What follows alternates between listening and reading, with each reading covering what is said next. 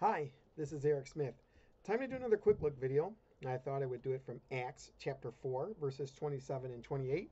And the Word of God reads this way: For truly against your holy servant Jesus, whom you anointed, both Herod and Pontius Pilate, with the Gentiles and the people of Israel, were gathered together to do whatever your hand and your purpose determined before to be done. In Acts chapter 4, you have the account of Peter and John being detained, so to speak, by the chief priests and elders. And they were telling Peter and John not to preach in the name of the Lord Jesus Christ. And that's when they basically told them, listen, we're supposed to obey God rather than man. We're going to preach the name of the Lord Jesus. Then Peter and John went back to their companions, the other disciples, and told them what the chief priests and elders had said to them. And then from verse 23 to verse 31, you have Peter, John, and the other disciples actually crying out to the Lord, giving praise to the Lord. When you get to verse 27 and 28, they say something that is very interesting, and it talks about the compatibilism of God, God's sovereign will and man's responsibility. I want you to catch it. You also see it in Acts 2:23, but it says it here too.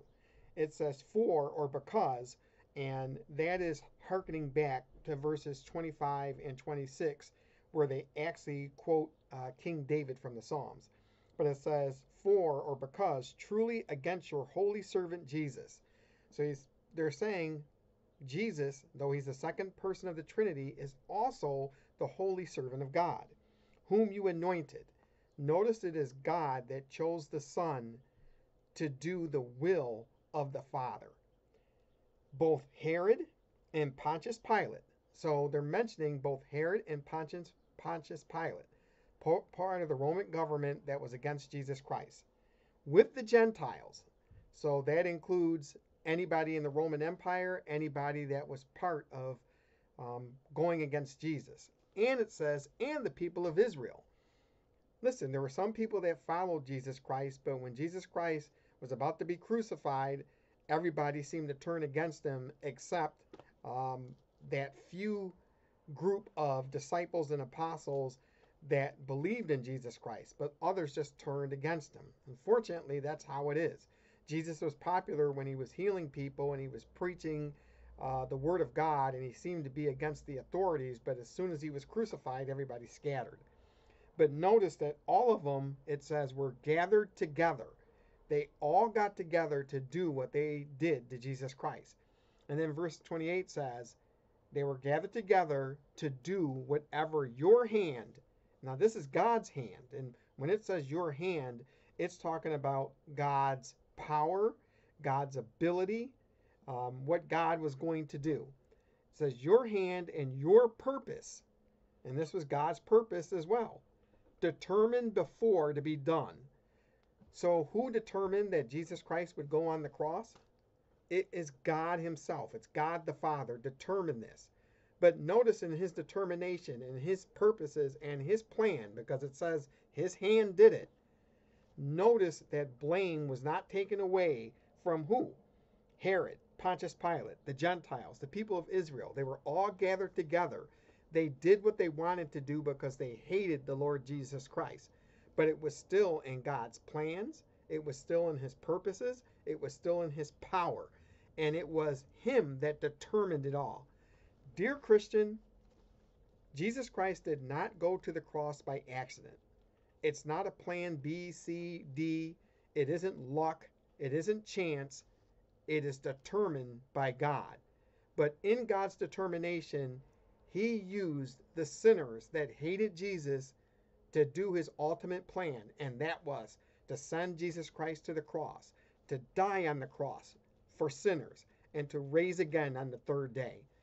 This is all part of the glorious gospel that we preach to sinners that God determined before he even created in Genesis 1:1. And that's a wonderful thing. So this is Acts chapter 4, verse 27 and 28. I just wanted to do a quick look to talk about God determining and then man doing what they wanted to do in God's determination. It doesn't make man a robot, it doesn't make him a puppet. Listen, these folks wanted to kill Jesus Christ. But if we think it's just luck that he went to the cross the time that he went to the cross and it's not part of God's purposes and plans, then we don't understand the sovereignty of God and we don't understand God's grand purpose to send his son on the cross to die for sinners. John 3:16 would mean nothing if God didn't plan it from the beginning of time.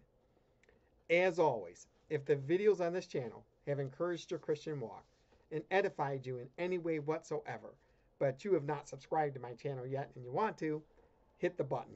If you want to leave any comments, please do so, but please don't be snarky. Please do not be profane. We want to be Christ-like in everything we say and do as Christians. And until we do another quick look, remember something.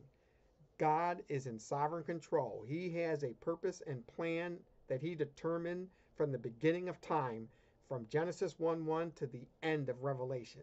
And we have his revealed purpose in Scripture. But God works in ways that we don't even understand. Compatibilism is tough to understand. How can God be sovereign and man freely do what he wants to do? Well, man is only freely going to do what he wants to do as a slave to sin. And God will use that for his ultimate purposes. And you know what that ultimate purpose was? To send Jesus Christ to the cross to die for sinners so that they may be saved. It's a wonderful plan. And God's wonderful power, he determined it to be, and we need to praise him because of that. They were doing that when Peter and John went to the other disciples, and we need to do that today as well. Thank you for listening. Thank you for watching, and God bless.